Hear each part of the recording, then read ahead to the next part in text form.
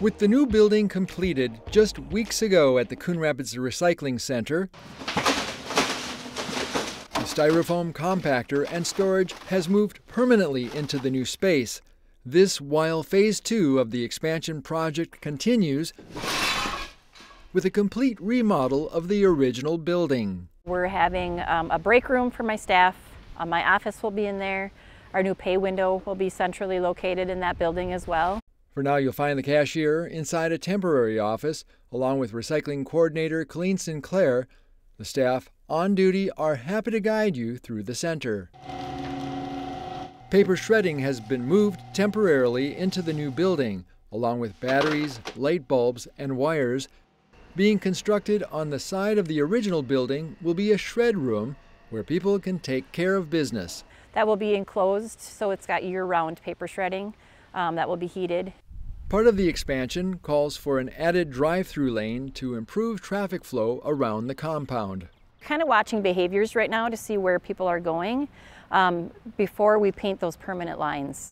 With the current expansion set to be completed by early July, the recycling center is looking for a few more volunteers from the community.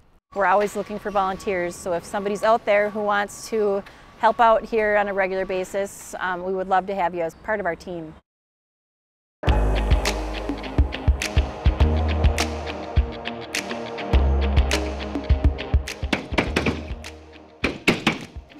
The Allina Health Clinic on Springbrook Drive held a wall-breaking ceremony this week to mark the start of a major renovation project.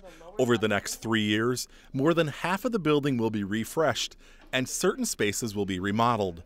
Along with making the clinic more patient-friendly, the goal of the project is to make the building easier to navigate. We're improving the wayfinding. We're improving just the natural flow of traffic through the building. There'll be centralized check-ins for each floor, so each department on the floor will check in at one centralized desk. So there will be a lot of efficiencies that will gain. The Allina Health Coon Rapids Clinic was constructed in 1985 and saw an addition in 1995. It is the largest Allina Health clinic, and last year alone saw more than 300,000 patient visits. The remodeling project will help expand the number of provider rooms and improve services for patients.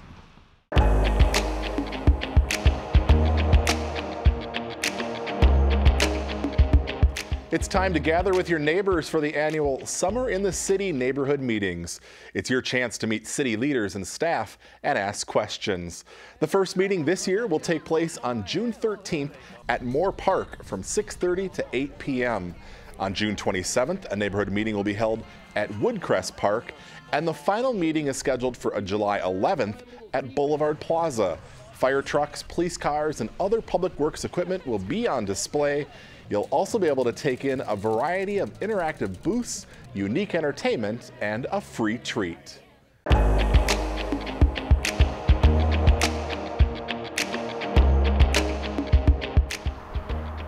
This week, Governor Walz signed into law a $72 billion state budget, which includes bonding money for two key transportation projects in Anoka County. One is for a third lane out here on US Highway 10 between Hanson Boulevard and Round Lake Boulevard. Thanks to the legislative session, Anoka County will receive $30 million for congestion mitigation lanes, which will add a third lane in each direction between Hanson Boulevard and Round Lake Boulevard. The additional lane will mark the finish line of US Highway 10, which has been years in the making. Right now, that stretch of Highway 10 that we're talking about, again, between Hanson out to Round Lake Boulevard and beyond, carries the exact same traffic that Highway 94 carries in Maple Grove. So it's a substantial traffic overload. So we're pleased with the outcome. Anoka County engineers have designed the project. MnDOT still needs to approve it before construction begins.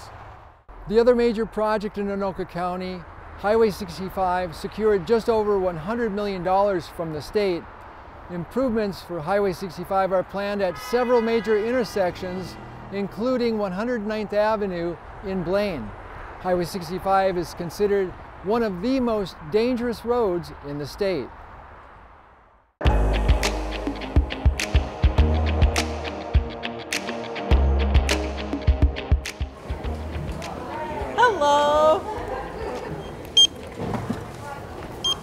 045-623. The Just Between Friends consignment sale comes around only a few times a year.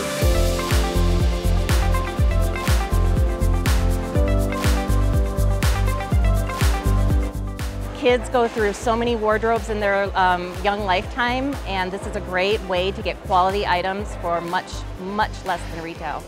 Jackie Wamhoff of Blaine owns 2 territories in the Twin Cities out of about 160 in the United States. Each territory has one sale in the spring and one sale in the fall. There's also a bonus holiday sale. There's everything from baby gear and children's clothing to books and toys, all ranging from 50 to 90% off retail price. We quality inspect it so that there aren't stained or torn items, that everything's in working order, and we have a recall specialist on staff who checks for safety. Anyone can sell with Just Between Friends. You just need to pay a $12 consignor fee and open a tagging account on the JBF website. You then follow guidelines to ticket and prep your items. Sellers get 60% off the selling price. The other portion goes back into running the sale, including space rental, staffing, and marketing. Also, you're not just limited to one sale. If you tag your items and price them in our JBF tagging account, you can bring them to the various JBF sales. The tags are good at all of the sales. Jackie and her husband jumped at the chance when the 2 local territories came up for sale several years ago. She calls it a wonderful resource for families and wishes she would have known about it when her kids were younger. I love the fact that our parents and families can get what they need and want and be able to afford quality items. Is that everything then? That is everything. Okay, everything went through. Thank you.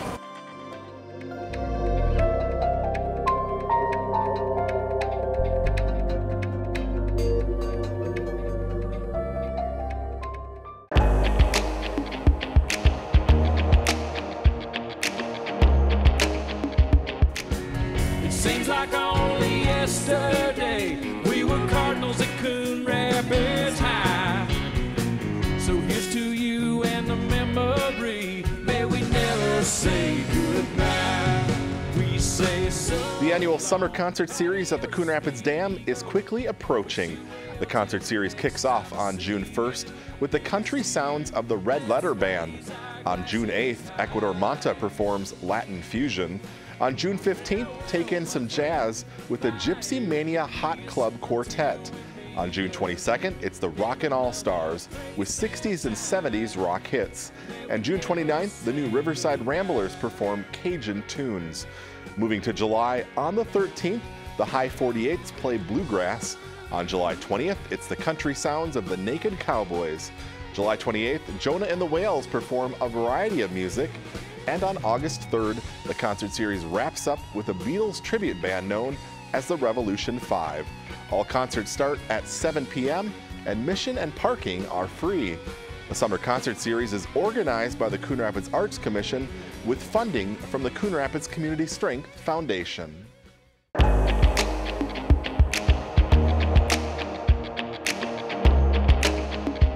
Here's a quick recap of the Tuesday, May 16th City Council meeting. An old apartment building in Coon Rapids will be getting some new life after action by the City Council this week. On Tuesday night, the Council approved a resolution for the issuance of conduit revenue bonds related to the purchase and rehabilitation of the Mississippi View Apartments. The 96-unit apartment building, constructed in 1972, is being sold to a development company in Seattle that specializes in preserving and enhancing affordable housing. The total acquisition and rehab cost is $29 million. The city issues the bonds on the developer's behalf and is not on the hook for any of the project's costs. The police department has been successful in receiving a grant from the U.S. Department of Justice. The grant totals more than $25,000 and will be used to purchase several items, including a micro robot that can capture video and audio in hazardous situations, 30 stop-stick tire deflation devices, and 40 shatter balls that help keep first responders safe by breaking glass in an emergency situation. For the city of Coon Rapids, in the county of Anoka and state of Minnesota, in the county of Anoka and state of Minnesota. The newest police officer in Coon Rapids took the oath of office Tuesday night. Officer Robert Tombers has served as a community service officer for both the Columbia Heights and Coon Rapids police departments. His family has a long history of public service, including his father, who's a retired Brooklyn Center police officer, and his mother, who's a retired Minneapolis firefighter. His sister also serves as a police officer in Columbia Heights. And that's a quick recap of the May 16th City Council meeting. As always, you can find the full meetings on cable or the CTN Coon Rapids YouTube channel.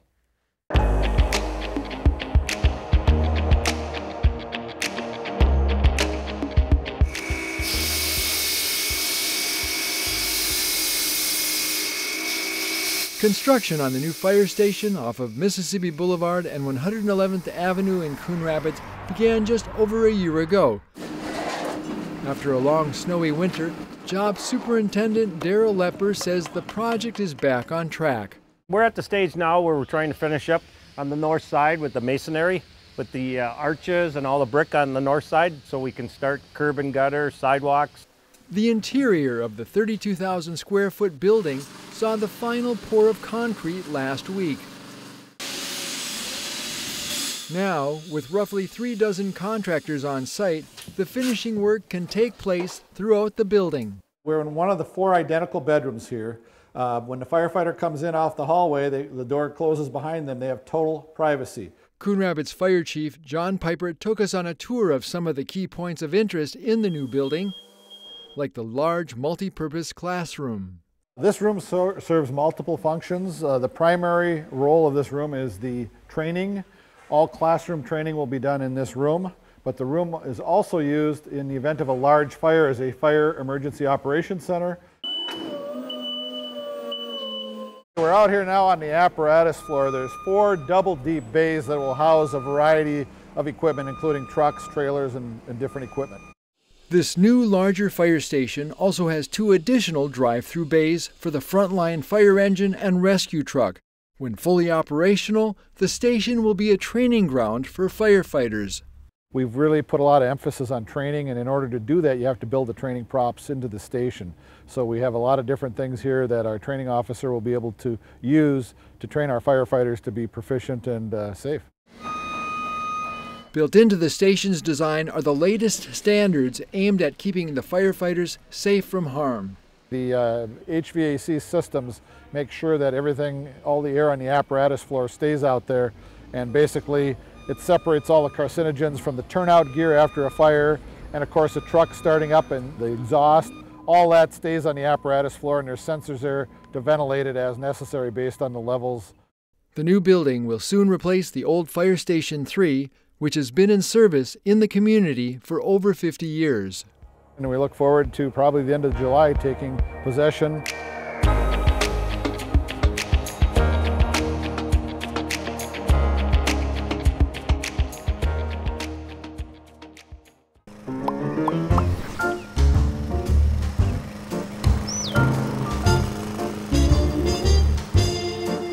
Did you know Coon Rapids has a city code regulating the height of your grass? Grass and weeds must be kept under 8 inches high. Thank you for helping our city look its best. For more information on this and other city codes, log on to coonrapidsmn.gov. Want to know the who, what, when, and where of Coon Rapids? Then follow CTN on social media. It's that simple. Whether it's Facebook, Twitter, or Instagram. Keep up with local news, sports, and events. And the people who make our community such a great place to live. So give us a follow, like, share, or subscribe, and always be the first to know what's up in Coon Rapids. That's CTN, helping you stay connected.